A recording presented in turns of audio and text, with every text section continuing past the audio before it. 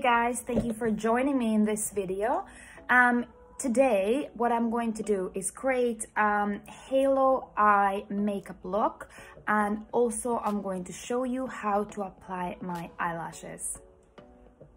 So the first thing what I'm going to do is prepare my face, and I'm going to clean it and cleanse it with one of the Botanic All Bright toner.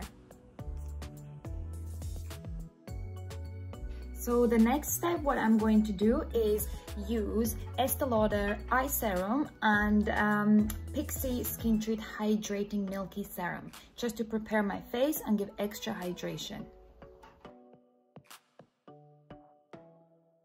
So for the next step, I'm going to go directly into the foundation. I'm not going to be using any primer because I did hydrate my skin a lot already, and the serum that I used also as a primer.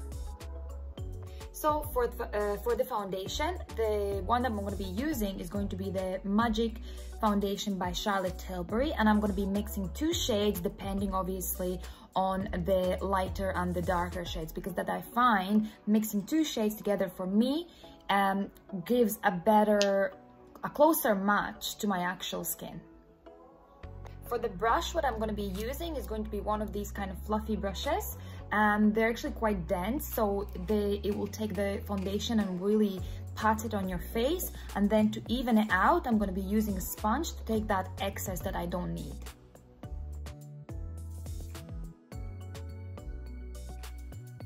Make sure that you blend everything properly, and the most important, blend into your neck and jawline so there is no harsh lines. So do double check everything.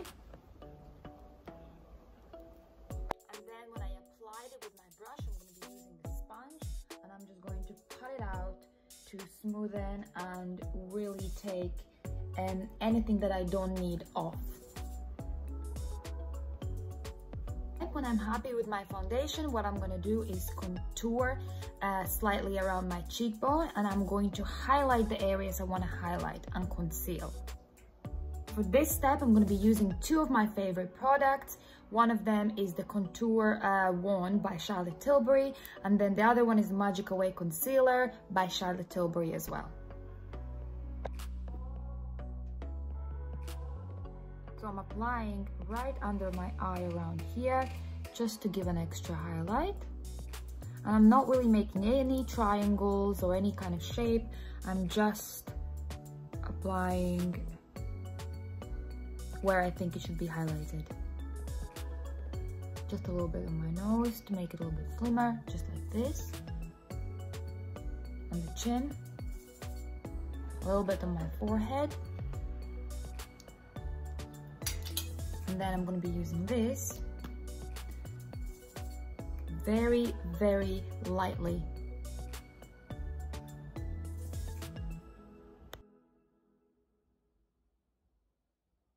I'm just making little dots like this. I'm gonna, and you can see that it's very pigmented, but when I'm going to blend it out, it will blend perfectly. Just watch. So to blend out, I'm going to be blending the highlight first, and then I'm going to be blending the contour. So for the blending, I'm going to be using one of the sponges, and I'm just going to dab it lightly like this into the back underneath the eye, and very, very gently.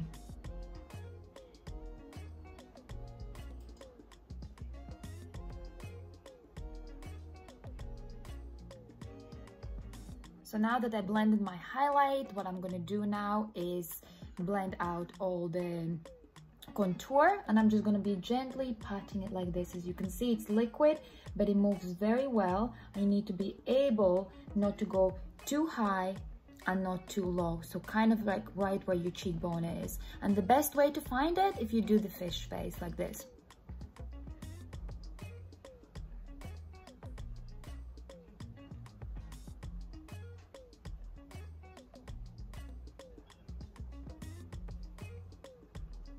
See how beautifully already blended, so to give a little bit of a contrast of the face. So now I'm going to be doing the other one on the forehead as well. Circular motions and just within that contour. Don't go too high and don't go too low. So now that I've kind of sculpted my face and gave a little bit more of a definition, I'm not done yet. I'm going to be using contour powder later as well to kind of contour my nose and give extra contour at the end when I've done my eyes. Also a great tip, if you do go with your contour low or high, you can use the same sponge that you done your highlight and kind of remove and create that definition with the sponge. So you will see it will kind of take the excess that you don't want and tidy it up. So when I'm happy with the contour and the highlight, what I'm going to do is make sure that I set the areas that will move. So for example, if you have a lot of liquid on your face and you know that you create more oils or you sweat a lot throughout the day, setting your foundation and contour is super important. So what I'm going to do is use the Huda Beauty Sugar Cookies translucent powder. I find that this works the best for me and it doesn't dry your face too much. So what I'm going to do is just take a little bit. Be very careful with this because it can drop everywhere. And also, while I am setting my eye, I'm going to create an eye guard when I'm doing my eyeshadow, which I'll show you later. So I'm putting a little bit in my lid.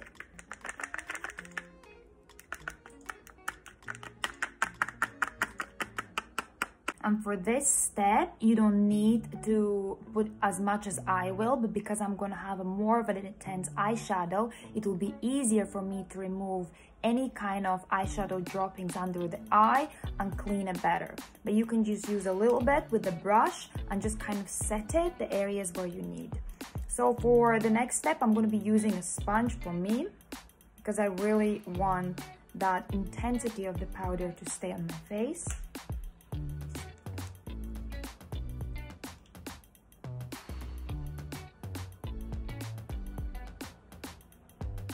So I'm applying under my eyes, I'm applying just under the cheekbone as well.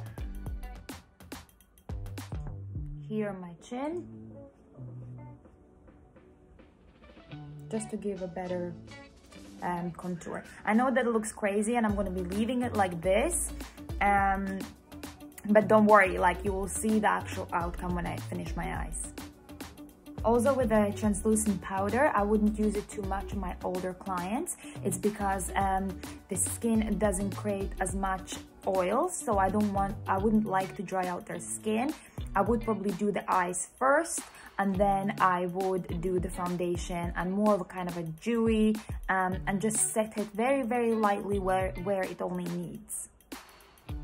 So to groom my eyebrows, I do prefer to use a pencil, but more of a harder pencil because it gives a bit more definition and you can move it easier. If the pencil is too soft, what will happen, it will melt off your face and you will see that if you are out and if you don't set it, it will kind of smudge all over your face and you don't want that.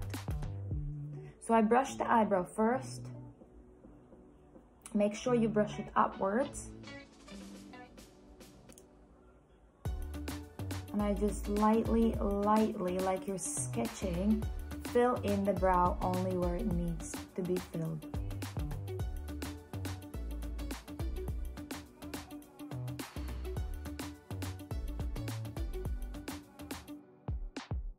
So that's the eyebrows done.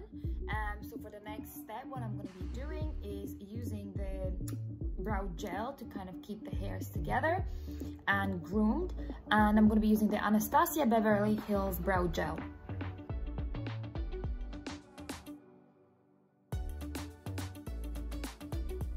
So for when I'm happy with my eyebrows, what I'm going to be doing now is the eyeshadow.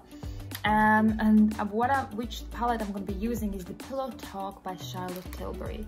I absolutely love this palette. It has the shades that I like the most. You can see. And the shades, it's entirely obviously up to you what you like to use for the halo eye. But I'm going to be probably using one of these kind of colors. and mixing them together with these light ones. So I'm going to be applying a base color, which is going to be the lighter shade. And I'm really applying to all the eyelid to give a base color. And as you can see, I am blending in circular motions, mostly focusing on my eyelid in the where the crease is, so this part here.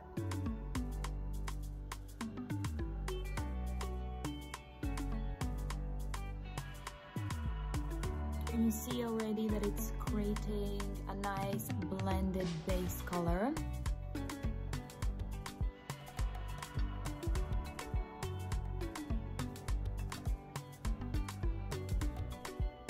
And I'm kind of blending all over, and then I'm taking it outwards to elongate my eye, because I find that my eyes are quite small.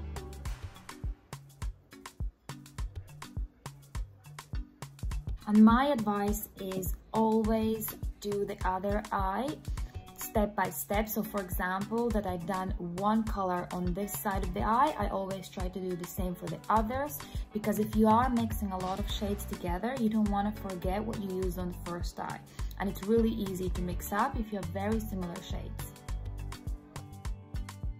So now that I've done my base color, I'm going to be going with a more intense shade in inner corner and outer corner, and just kind of blending it to create a halo eye.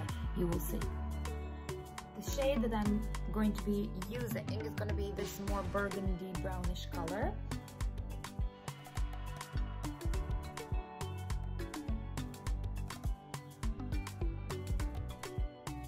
And I'm creating like a really intense pigment on this side, and then the same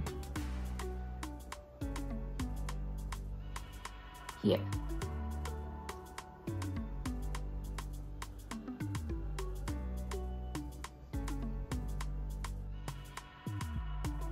And now what I'm going to be doing is blending these two shades within the actual pigment, not taking them too far up, or where I, for example, don't need that pigment. I'll show you how I blend it.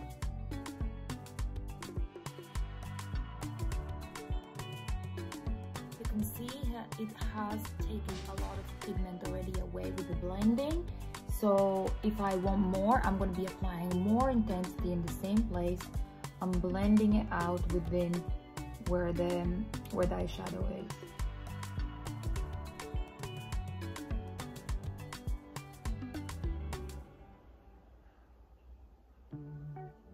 See, it's already starting to create a nice halo look. And I'm going to be applying a little bit more pigment again. I'm blending it out in the same place. So for the next step that I've done my eyes, I'm going to be using a matte eye pencil in coffee, and I'm going to be using for the top of the eyelid and also for inner part, just to give a little bit more definition. Okay, so when I'm happy with the eyeliner, what I'm going to do is use the same brush that I used for the intense pigment, and I'm just going to lightly blend under the eye area as well.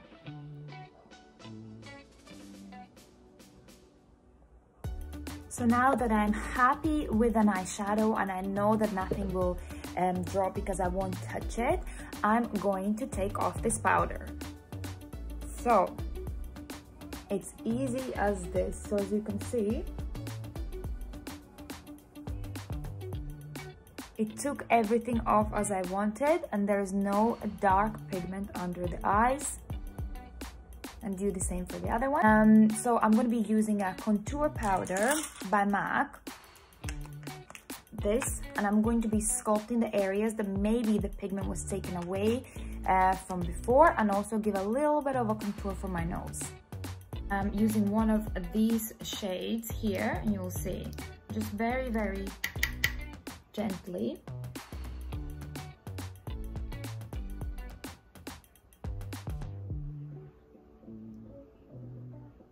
giving back the contour in the areas. And I'm going to be using a smaller fluffy brush. It can be one of your eyeshadow brushes to really contour the nose, because I find it that it's easier to control. So I'm starting from the brow, where the brow starts. And I'm taking it down, obviously depending on your nose shape. You really need to know your nose shape. I would like to obviously slim my nose. So I'm creating the shadows. So when I've obviously contoured my nose, make sure there's no harsh lines. So do blend, blend, blend until you're obviously happy. So for the next step, I'm going to be using a blush just to give a little bit color in my cheek, and also a highlight just to highlight a little bit of my cheekbone. So the palette I'm going to be using is the Instant Look In palette. So basically it has 7 products, and I'm going to be using the blush from here and highlight from here. It's a great little traveling palette if you're on the go, because it has the eyeshadow, the bronzer, the blush, so it has everything that you really need. So I'm going to be using one of the fluffy brushes for this. I'm just going to take the lighter shade of the blush and just slightly above where your contour is, and very, very gently. Make sure that you don't dip your brush too much, because you don't want a like bright pink cheek.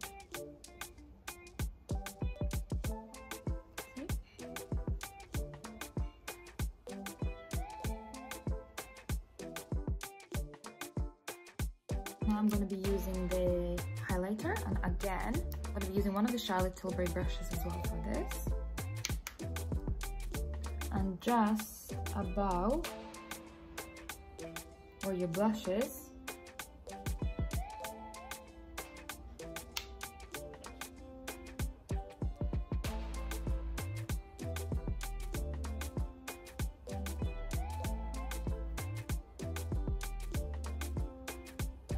it's already giving you a nice glow.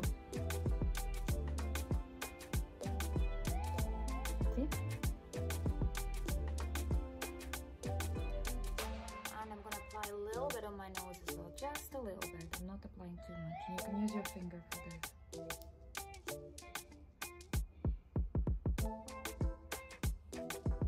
And on top of the Cupid bow as well.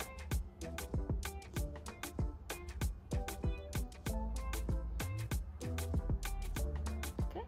Look. So the pencil, the lip pencil that I'm using is actually from Milano in shade 534. So it's like one of the closest shades that will match with this. And this one is Huda Beauty Anniversary shade. Very beautiful shade. So I'm starting with aligning my lips. Just a little bit overlining and not too much. Don't overline your lips too much.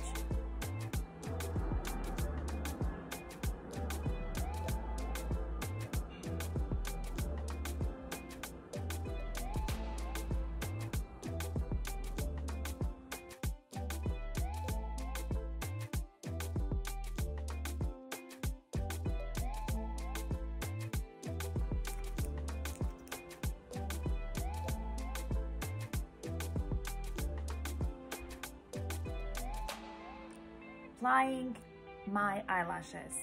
So to start off with, I'm going to curl my eyelashes, so to make sure that they are kind of facing outwards, because then it's easier to apply the glue and stick them on properly. So I'm going to be using the curlers, and the curlers that I'm using is from my brand, Ieva's Makeup, and I am just holding them and taking them outwards.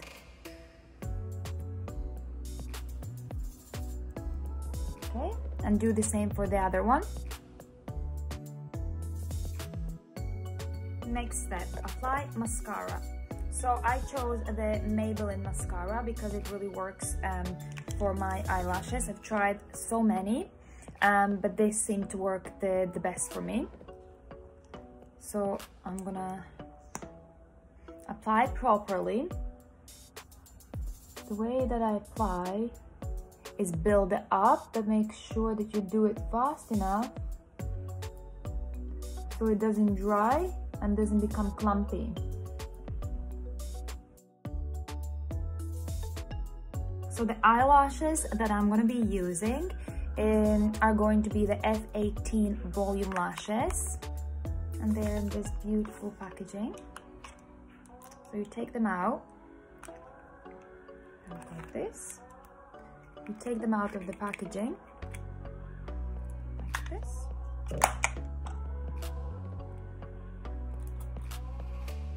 You remove this strip very gently from the inner corner like this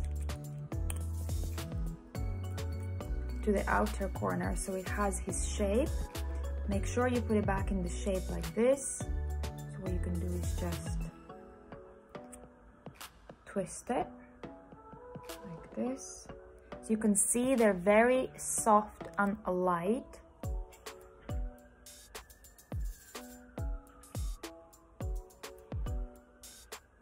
Now what you do is really important, because eyelashes come in a standard size for all eye shapes. You need to measure it against your eye and see how much you have to cut to make sure it fits within your eye. So for example, this style has longer outer corner and shorter inner corner, right? So it looks like this. So how we're going to cut it is from outer corner only, okay? So as I know already what eye shape I am and how you measure it, is just basically pop it on your eye, and as you can see, it's obviously too long, so I'm going to cut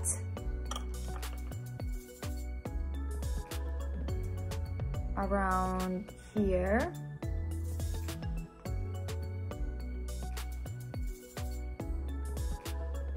Okay, and also I'm going to cut the sharp corner from the inner corner, so just at the sharp edge that it's popping out. Okay, so now that the eyelash is measured, I'm going to apply glue right on the band. I'm going to show you how to do it. So I'm applying a little bit of the glue in the back of my hand. I take the lashes like this.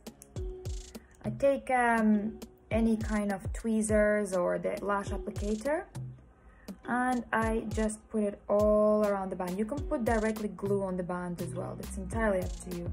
It's just whichever way you find it easier. The more you practice, the more you will find it easier.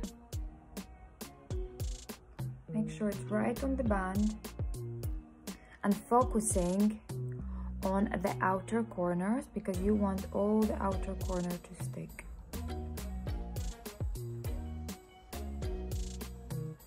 Okay, so it looks like this. Clean obviously your side where the glue was. You can use your hand or you can use the applicator, and I'm going to be waiting 30 seconds for the glue to get a bit tacky, because it's easier and it's fastest way for the eyelashes to get stuck on. Okay, just wait a little bit. So now that I know that it's tacking enough, I'm going to press the eyelashes against my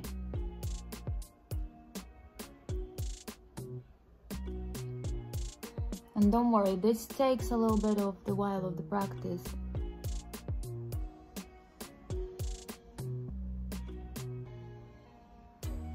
Making sure it's close as possible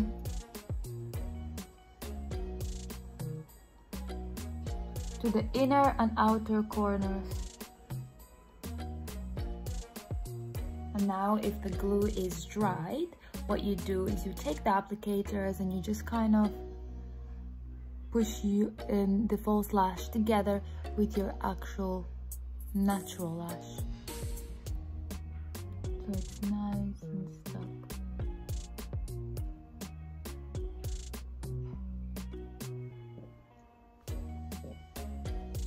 Now I'm gonna be doing the other eye as well.